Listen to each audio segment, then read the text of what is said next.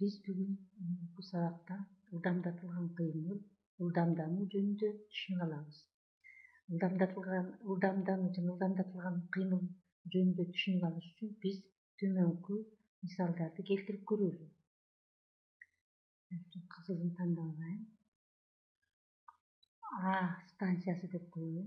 Бул жерде В станциясы деп коелу. Поезд А станциясынан чыгып В станциясына барат.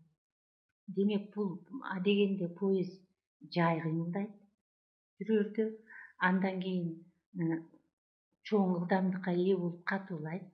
Андан кийин В станциясына жакындаганда акырындайт, анан барып токтойт. Демек бул жерде балдар карагылачы. Ылдамдык өзгөрүп атат. А дегенде жай жүрдү, анан катуулады, андан кийин токтоду барып, акырындап барып токтоду. Демек бул жерде В ылдамдыгыбыз өзгөрдү. Эми дагы бир мисал келтирип көрөлү. Мисал үчүн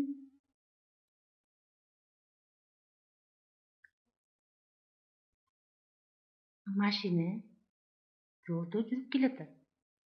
Бул жерде светофор бар дейли. Демек машина келатып, светофорго катуу келатып, светофорго жакындаганда ылдамдыгын акырындатып барып токтойт. Кайра светофордун жарыгы күйгөндөн кийин кайра өзүнүн ылдамдыгын улантат. Демек бул жерде дагы балдар карагылачы. Машина дегенде катуу келаткан, андан кийин жайлап акырын барып токтоду. Кайра ылдамдыгын чоңойтуп, машина алдыга жылды. Демек бул жерде дагы эмне болду, балдар? Бул жерде дагы ылдамдык өзгөрдү. Демек ушул ылдамдыктын өзгөрүшүн мүнөздөчү чоңдук ылдамдануу деп аталат. Биз ылдамданууну А тамгасы менен белгилейбиз.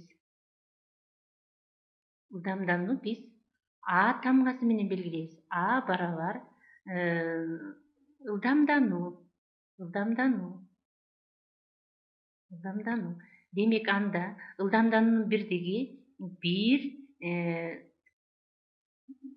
метр секундда квадрат.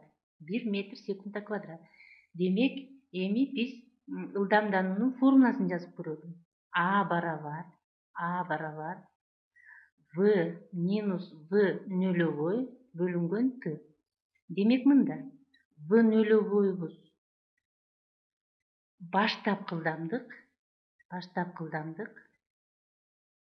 Ал эми В болсо акыркы ылдамдык. Т болсо убакыт. Демек биз азыр ылдамдануунун формуласын жаздык. Эгерде биздин баштапкы ылдамдыгыбыз В нөлөбой барабар 0 болуп калса, анда биздин формулабыз мындай болуп калат. А барабар В бөлүнгөн Т болуп калат. Эми биз ушул жерден бобу Вны тапкыла деп атат. Ошол машинанын болобу, поезддин болобу ылдамдыгын табабыз. Анда биз таап көрөлү. А Т барабар В минус В нөлөбой. Демек мындан Вны тапсак, В барабар В нөлөбой плюс А Т болуп калып атат.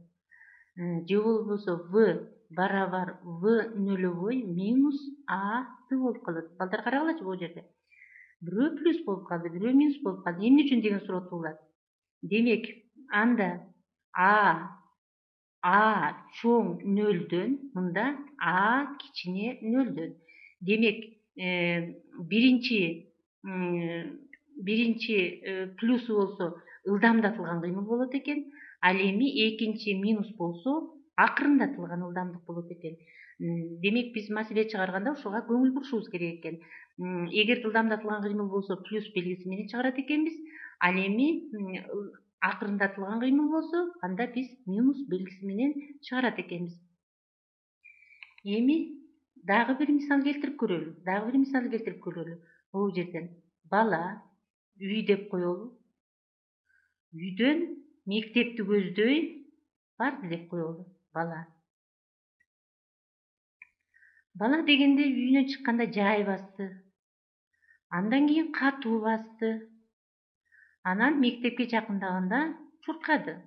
Демек бала дегенде жай баскан. Анан кечигемдеп катуулап, андан кийин чуркады. Демек баланын ылдамдыгы да эмне болду? Баланын ылдамдыгы да өзгөрдү. Эми бизге ушул жерден суроо туурат. Баланын мектепке чейинки жолун тапкыла деп. Анда биз төмөндөгүдөй формула менен табабыз. С барабар В нөлөбой Т плюс А Т квадрат бөлүнгөн 2. Бул жерден эгерде биз баланын баштапкы ылдамдыгын барабар 0 деп алсак, анда S барабар А Т квадрат бөлүнгөн 2 болот. Демек бул жерден биз баланын жолун, же болбосо поезддин жолун, же болбосо машиненин жолун мына ушул формула менен таап алат экенбиз. Биз бүгүнкү темабызда биз ылдамдатылган кыймыл же болбосо ылдамдануу жөнүндө түшүнүк алдык.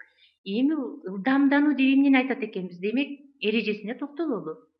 Ылдамдануу деп ылдамдыктын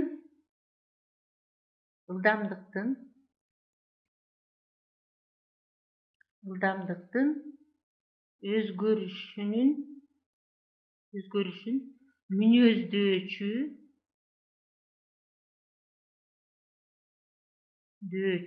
чоңдукту биз ылдамдануу деп атат экенбиз.